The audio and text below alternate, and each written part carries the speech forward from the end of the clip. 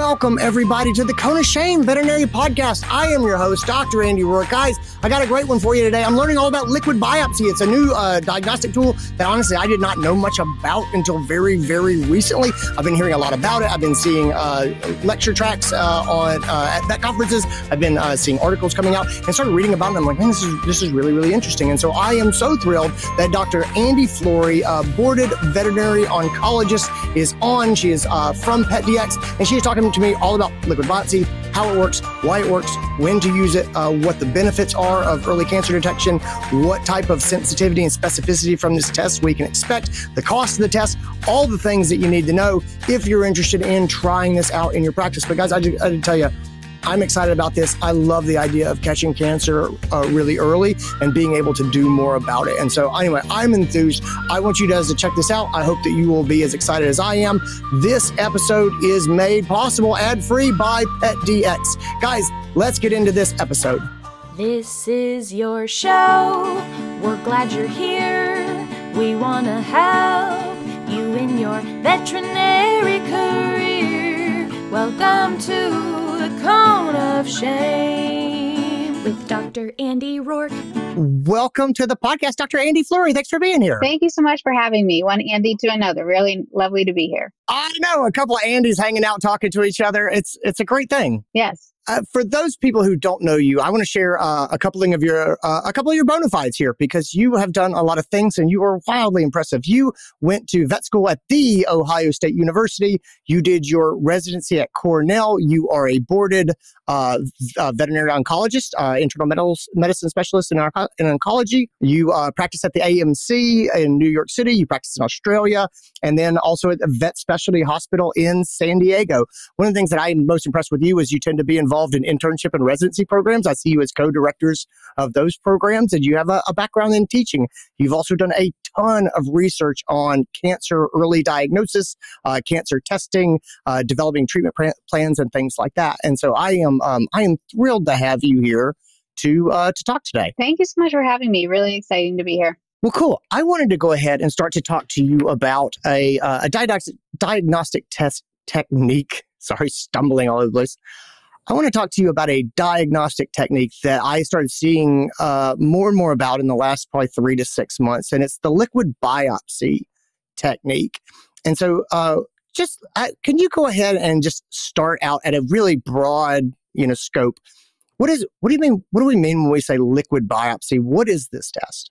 Yeah, liquid biopsy is essentially the ability to detect cancer, but instead of by taking a tissue biopsy, where you're actually taking a little piece of where the suspected cancer is, you're taking a usually minimally invasive sample of a liquid that's easily accessible in the body. And so if you think about the different liquids that our patients have in their body, there's blood is something that we're very used to collecting, but there's also other liquids like urine, effusions, some cerebrospinal fluid. So those are the other liquids that you could consider. And so liquid biopsy is essentially the sampling and analysis of biomarkers that are present in biological fluids in the body and usually can be sampled through minimally invasive means. Okay. So when I first heard the term liquid biopsy, I had this idea that when I was highly suspicious of a cancer, or when I was like, I'm looking at a mass here, this would be a technique similar to normal biopsy where, I see a problem area or area of concern and I sample it and I say, tell me what this is. But when I'm reading and learning about liquid biopsy, it seems to me the great power in this test is the screening, the preemptive power of liquid biopsy. Can you comment on that a little bit? Absolutely. I think that's one of the most exciting uses of liquid biopsy. So there's about 6 different kind of predefined uses of liquid biopsy, and screening is really the first one. Screening basically means using any sort of testing to try to identify disease in a healthy patient, in a healthy and asymptomatic patient, right? Where disease is not yet suspected. And so when we specifically use this to detect cancer, we're thinking about an asymptomatic population of pets that, in this case, dogs, that don't currently have symptoms. The veterinarian nor the family suspects cancer in this individual, but they're at higher risk of developing cancer, maybe because of their age or because of their breed. So this would be an ability to test these dogs that we know just get a lot of cancer. They tend to be at high risk for cancer, to try to identify cancer even before they start to show clinical signs. And that's just like people get, right? Like we get mammograms and PSA tests and colonoscopies, all in an effort to try to find cancer earlier because we know there's treatment benefits to finding it earlier. Well, this is the part that really speaks to me. And so this is what I get really excited about, because we all have these pet owners who have lost a boxer. They're a boxer family, or they're a golden retriever family, or they're a golden doodle family, or they're what, and they have lost pets to cancer before, and they are like, I don't ever want that again. I want to be vigilant. Or I'm terrified of my dog dying at a young age of cancer, which is really the number one cause of death in dogs. And so to me, being able to do a screening test seems like something that they are going to be very excited about. I'm talking about my A clients too, the ones who are like, yep, I'm going to do whatever I can do to extend the life of my pet. And so not being able to talk to someone who has either a high risk breed, or they're getting into a high risk age group, or it's just someone who just says, I've had this experience before and I want to sleep soundly at night. To me, that sounds like a fantastic benefit to be able to offer. And so that's really why I got so amped up about liquid biopsy. Let me put a pin in that before we start to unpack it, because I have a lot of questions about how viable and feasible that is. But let's talk for a second about the use of a different kinds of fluids. And so one of the things you brought up is you said, you can use urine, you can use effusions, things like that. That's not something I was really familiar with. Are you saying that when we tap that cat's or that dog's abdomen, and we've got this sort of persistent urinary tract infections over and over again, that we could potentially use fluids like that in order to do liquid biopsy and look for cancer detection? So specifically for urine, there already is a test, and there's a test called the BRAF test that's available through Antech, and that is a urine-based liquid biopsy, essentially, where you take a sample of that dog's urine and you send it in, and they look for a specific basically marker of cancer. And that is, it's pretty specific, meaning if you get a positive result, it's pretty likely that that's what that dog has. And so that's an amazing test. I love that test. It's really changed the way that I think that we can manage, especially complicated cases that are just hard to get a diagnosis on, to say, is cancer present in this patient? The screening tests, though, like the tests that are used to detect multiple cancers, are really blood-based tests. Okay. Yeah. That totally makes sense. All right. Well, let's start to get into the screening a little bit. Can you give me sort of a high level of how valuable is a screening test for cancer? So talk to me a little bit about latency period in cancers and when we could start to potentially see signals, flags in like a liquid biopsy, as opposed to when we normally see clinical presentation. How much time are we talking about here? So that's a great question. We don't truly know the exact answer in every cancer, and especially for dogs, like we know in people. I can tell you that cancer does not happen overnight. And even in those dogs where you see those super fast growing masses, I've seen mast cell tumors that are doubling in size every 24 hours, right? And I'm sure we've all seen those that just are growing like just so fast. However, the cellular changes that started even what looks like a rapidly growing mass have been present for a very long time. It's not something that literally has only been there for a matter of days or even weeks. In models of human cancer, it takes up to about 25 years to go from that initial abnormality in the DNA to becoming a clinical cancer syndrome that's recognized because of signs and symptoms. Now, we don't know what that kind of lag period is, but it's not a day and it's not 25 years. So it's somewhere in between. So, in dogs, maybe it's a year, maybe it's 2 years, maybe it's 6 months in really aggressive disease. We just don't know those answers yet, but it's really exciting to kind of be able to figure that out and to know that there is a lag period. And what that means is that there is a period of time where cancer is truly present in the body at a molecular level, and it gives us a window to be able to detect it sooner. We know that when we talk about cancer, we're talking about a huge variety of problems that we kind of lump together into just cancer, right? And different types of cancer and things like that.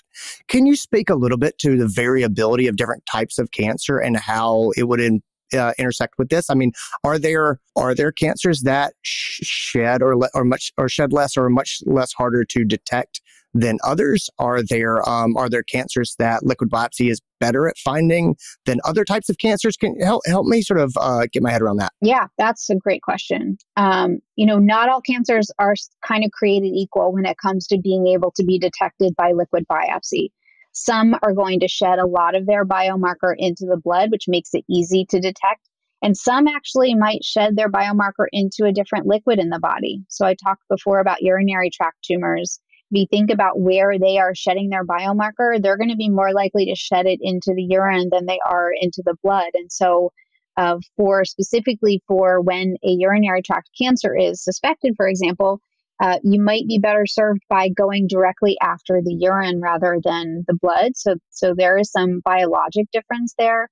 Also, you think about, the blood-brain barrier and cerebral spinal fluid and the potential that biomarker might not be as present at high levels in the blood for central nervous system tumors. So some of it is biologic. A lot of it has to do with biology. And some of it just has to do with size, like how much volume or quantity of tumor there is in the body kind of also means how much biomarker there is around and potentially how much there would be likely to be found in the blood. Yeah. I was looking at the CANDiD study, which covers a lot of stuff about liquid biopsy, and I'll put a link to it in the show notes so people can check it out and download it. And it was talking about the sensitivity of sort of the main cancers that we see. So we're talking about the three most aggressive canine cancers are lymphoma, hemangiosarcoma, and osteosarcoma. And they were reporting an 85% detection rate on the big three. Does that kind of track with experiences that you've had or kind of what you've seen? Yeah, so the CANDiD study, or the Cancer Detection in Dogs study, was a really big effort that we performed at over 40 clinical sites around the world. The study involves 1,100 dogs with and without cancer. And so in that study, for the dogs that had one of those three diagnoses, lymphoma, hemangiosarcoma, or osteosarcoma, the oncocanine liquid biopsy test was able to detect that cancer in 85% of those cases, which is just phenomenal because those are really the most aggressive cancers that we see in dogs. Well, lymphoma, hemangiosarcoma, and osteosarcoma, pretty darn common, and then when you start talking about, your breeds that are predisposed for these specific cancers, the value seems really high. I know a lot of Rottweiler owners that would 100% love to screen for osteosarc on the regular because they've gone through that experience of having osteosarcoma in one of their Rotties. And when I just look at that, I go, oh, that seems pretty impressive. Yeah, I think there's so many breeds like that too, right? Like the people that are just really into their breeds, whether they're dog show people or they're breeders, or they just love the breed. When they love that breed and they're really, really into it, and they also know which breed, if their breed gets a lot of cancer. So I think that it's one of the most common questions that I get as an oncologist is, what can I do to try to detect cancer earlier in my other pet after a family's kind of gone through cancer treatment? And so once they know about it in a particular breed, then they really want to know what can they do to find it earlier. Well, it's that creeping dread. You look at your dog every day and you say, this was the litter mate to my other dog who died of cancer. And they chew their fingernails. And it's funny because, we know that you could do a test and it could be negative in 6 months from now or a year from now, it might not be. But that belief that they have looked and there was nothing there when we looked, that's significant peace of mind for people. 100%. That's exact words that I was going to use, is peace of mind. And, this test, when you, especially in the screening population, has a very high, and these are numbers that maybe as veterinarians we're not as used to kind of thinking about, but when you're thinking about, if you've run a test on a patient and you want to know, well, how much can I trust the result of this test? you need to think about the positive predictive value and the negative predictive value. And the negative predictive value when using it as a screening test is about 95 to 96%, meaning that's really good peace of mind when you've run it as a screening test, meaning this is an asymptomatic dog that you as a veterinarian do not suspect cancer in, and you get a negative result, 95 to 96% chance that that dog does not have cancer. That's really solid. And then flip it to the other side is to say, what are the chances? Because this gives me nightmares. I don't want to give somebody a false positive. I don't want to be like, I'm sorry to tell you this. And then, it turns out that this was a false positive. So what are the probability of false positive? So the false positive rate in the study was only 1.5%. Which is really, really low, meaning 1.5% of the dogs that enrolled as presumably cancer-free dogs got a positive result. And a few of those that ended up testing positive, we actually diagnosed cancer in. So we found cancer in some. Some of the others we ended up following. Some of them were lost to follow-up. Some of them, unfortunately, had passed away before we kind of figured out what was going on. But when you look at the positive predictive value, so if you've run the test, again, it depends on how you run it. If you run it as a screening test versus as an aid in diagnosis, meaning you did suspect cancer in this patient, then the positive predictive values are between about around 70% to about 96%, meaning that the majority of patients that do receive a positive result will, in fact, be found to have cancer. Talk to me a little bit about the benefits of catching these cancers early. So we talked about the big three: lymphoma, hemangiosarcoma, and osteosarcoma, sort of 85% detection rate. And then when you look at the top 8 most common cancers, lymphoma, hemangiosarcoma, osteosarcoma, soft tissue sarcoma, mast cell tumors, mammary gland carcinoma, anal sac adenocarcinoma, and malignant melanoma, the detection rate is about 2/3. It's 62%.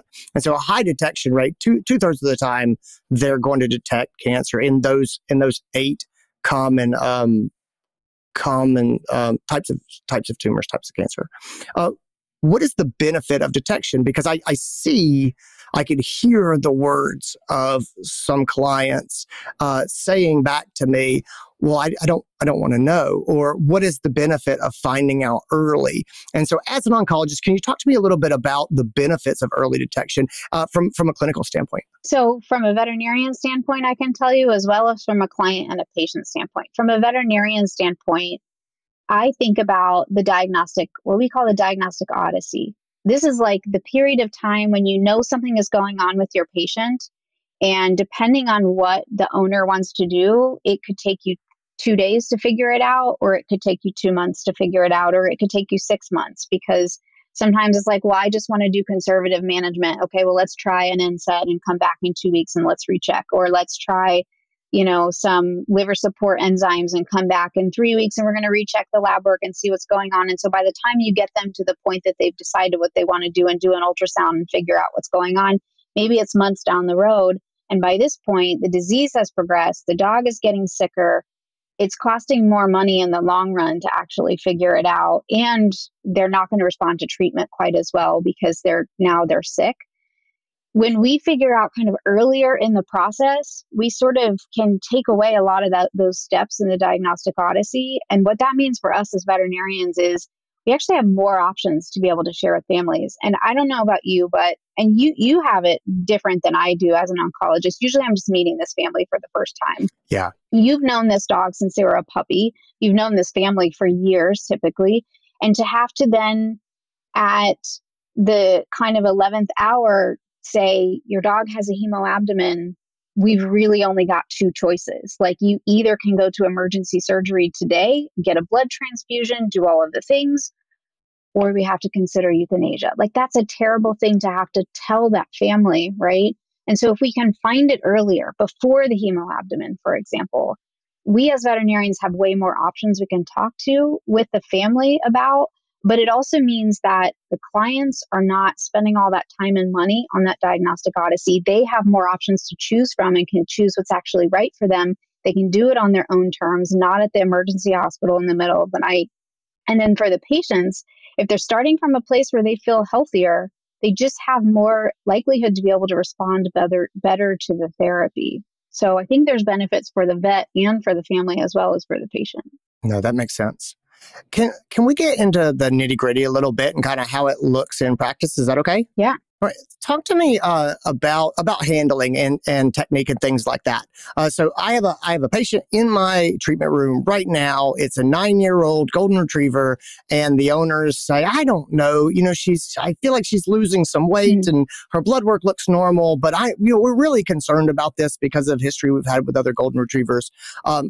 Walk me through that. What does that process look like for me to get the sample, to transport the sample, and to get results? Yeah, so veterinarians can get the OncoCanine test really one of three ways. They can get it directly from PetDx. So one thing that I should say is that the test is looking for fragments of DNA that are in the blood, and these fragments come from the actual tumor cells. Now, those fragments are very, very short-lived in the body. They only last for minutes to hours, so they have to be stabilized with a very special blood collection tube. So the tubes have to be provided. So that's the first thing to know, is that the tubes have to be provided. And so there's basically three ways to get the kit. You can get it directly from PetDx, or you can get it through our diagnostic distributors like IDEX and Antech also have the test. And so those would be the ways you basically get the kit.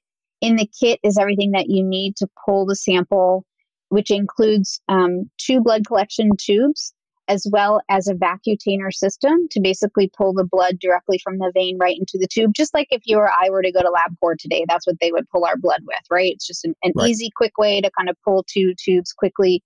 The volume in the tube does have to be above the minimum fill line on the tube, which is 7 ml. So the total tube volume on each tube is between 7 and 8.5 mLs.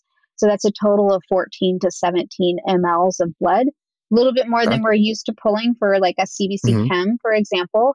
But if you do kind of calculations using circulating blood volume, this is a safe quantity to pull on the vast majority of the patients that we see, down to around a 2 kilogram body size.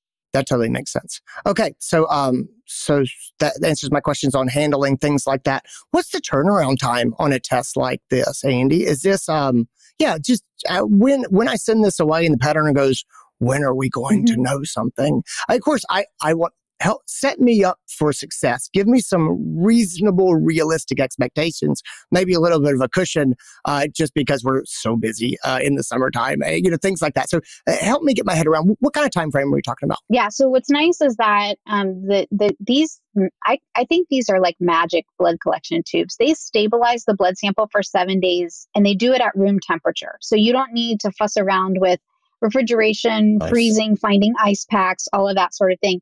You literally just pop it back in the kit, or you hand it off to the IDEX or Antech courier. They take care of the rest. And the turnaround time from the time, and it gets overnighted to our lab. So we generally get it about 24 hours later. And then it's about, right now we're at about 10 to 11 day turnaround time. But generally under 12 days, calendar days, you're going to get a result back. That's excellent. That's excellent. What is again, just ballpark price point, because that's something that's going to come up. Is this a $1,000 test? Is this, and I'm talking about what I would end up presenting to the pet owner. And I know that varies with the practice and the region, a million different things. I just want to try to get my head generally around kind of ballpark. What are we talking about from the pet owner experience? So like $1,000 test, a $500 test, a $200 test, kind of where are we in there? Yeah. So, it's, as you said, it's totally up to each practice in terms of, that's up to them in terms of setting what the price is. What we're finding is that the majority of practices are selling it to pet owners at around the $500 mark. Okay. And that makes sense. And that feels right to me as far as the sensitivity and specificity of the test and what kind of pet owners are going to be wanting this and what situations we'll be using it in. Do you have any final pearls, words of wisdom for me, best practices on introducing liquid biopsy into a practice, in communicating it to the team, to getting the staff on board with kind of doing this and using it, anything like that would help me as a general practice doctor take this into my practice and get good results with it and make it a good experience for people who are not as fired up about it as I am. Yeah, I think there's a few things. So one is to think about using it as a screening test.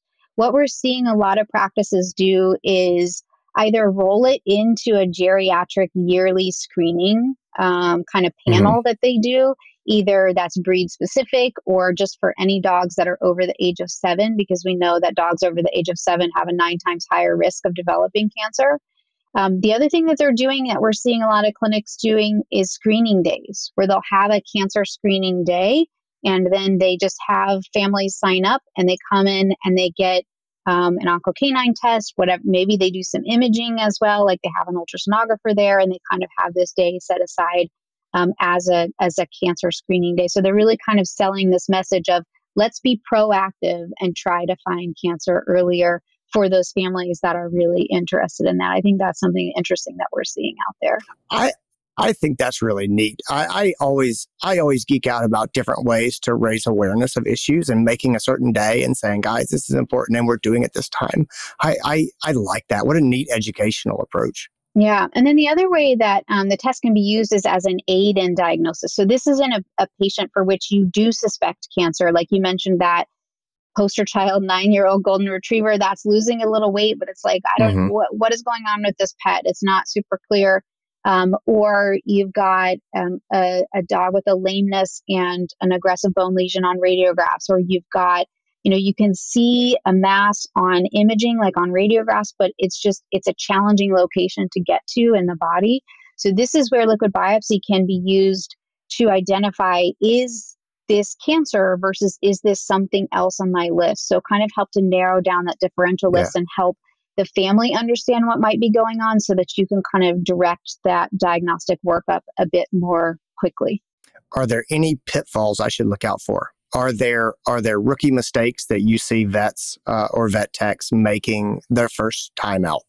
Yeah, I would say if you think about small localized skin and subcutaneous tumors that are accessible, as a veterinarian, you're always going to get more information from a direct tissue biopsy than a liquid biopsy. So if you can reach it to aspirate it, definitely do that. Liquid biopsy is not meant to replace that. It's really what liquid biopsy, I think, is really the most useful for are the things that you can't reach, the things that you don't yet know about, the things that you're unsure of, if it's something else, anything within the body, in the chest, in the abdomen, in the nasal cavity, things like that you either know there's a mass or you suspect there could be a mass. That's where it excels. But the small localized skin tumor, like we have examples of, well, here's a dog that has a mass and they do a liquid biopsy and it's negative, but then they take it off and it's a mast cell tumor. And this was like a 6 millimeter mass. And that's not where, because of the size and the amount of biomarker around, it's not going to be a kind of tumor where there's going to be as much of detection with liquid biopsy. You're always going to get more information from a direct, like FNA, for example, or actually taking that off and submitting for biopsy than a liquid biopsy. Dr. Andi Flory, thank you so much for being here. I really appreciate your insight. This has been hugely helpful. Oh, good. Well, it was great to be here. And I'm excited to kind of just see veterinarians benefiting from this. And it's exciting to think about earlier cancer detection and what it can mean for our patients. I agree. That's the thing that really got me excited about this is when you talk about latency and the things, the insidious weight loss that we see in senior pets. And I go, man, if we could catch that, especially if we have clients who are willing to go to see the oncologist and will consider chemotherapy. And I have more and more and more clients that are open to talking about those things if they feel like there's a reason to do them, if they feel like they're catching it early and they can make a significant difference. And I go, man, this is a possibility for us to do some good screening and make a difference and really add quality lifespan to these dogs that are dying of cancer. And then number 2, this is a customer service that we can offer that we couldn't offer before. And I really believe that, as veterinarians, we sell peace of mind as much as anything else. And we should stop. We should stop apologizing for beautiful senior wellness blood works that come back. Like, don't apologize for that. That's wonderful. That's what we want. And everybody can relax. And we've got this great knowledge that everything is fine. And I would like to see us being able to do more and more of that stuff. So anyway, this makes me super excited. Andi, where can people learn more about liquid biopsy and PetDx? Oh, great. Yeah, they can head over to our website, which is petdx.com. There we've got links to all of our peer-reviewed studies. We've got case studies, so you can kind of check out how veterinarians are using it in the real world. And one exciting new tool that we just developed is called the Cancer Safe tool, which stands for Screening Age for Early Detection. There, you as a veterinarian or your pet parents can go and enter their pet's breed and weight and figure out, when should I be starting cancer screening in my particular pet.